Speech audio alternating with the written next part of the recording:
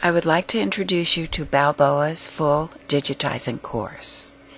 In this course, you will start with the basics to master your stitches for your corporate logos, and you'll go on to learn to blend and shade for those logos and for your fancier work. In learning to digitize, whether you have had years of experience or whether you are just plain baffled by what you have seen and heard, the best way to learn is hands-on, watching each step, listening, then practicing as you go. Conventional digitizing training is limited to a few days where a lot is thrown at you at once. When you do finally have the chance to practice, you instinctively practice the last thing you heard.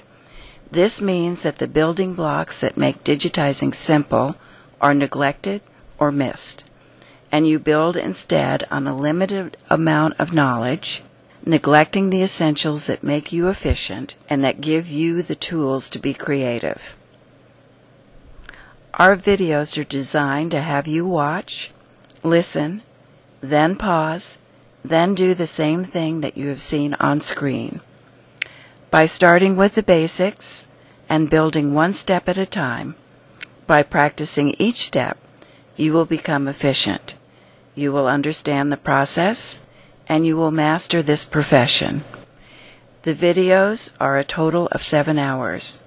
You're not expected to view them all at once. Watch, practice, replay if you wish. It is important to understand each step.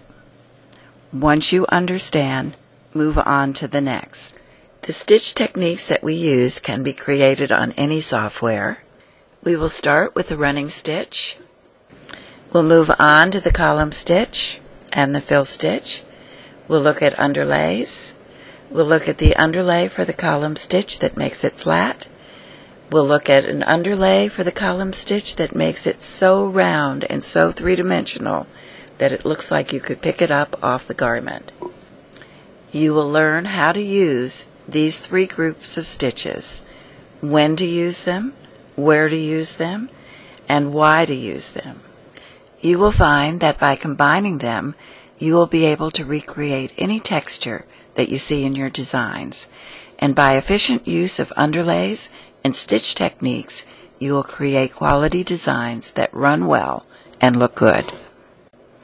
We will take apart some of our stock designs and look at new uses for your running stitches, such as giving texture to your fills, and you will find that the most complicated design will become easy if you merely duplicate the section you have just created. You will learn to use your column stitch or satin stitch under a fill to raise it, and you will learn to use the same stitch on top of a fill for dimension. You will learn how to make that column stitch stand up, and you will learn how to make it sink in. You will learn to analyze your design, make sure that you are creating what your customer wants, not what you think they want. You will learn to limit the amount of colors, limit the amount of stitches, limit your trims, avoid push-pull, and extensive underlays. Most important, you will find that what you see on the screen will be what you get. You will be able to edit your design on the screen before running it, rather than after it. And you will be confident that your design will be great the first time it is run. In the classes, we will recreate the apple on the left using the stitches and techniques that we have talked about.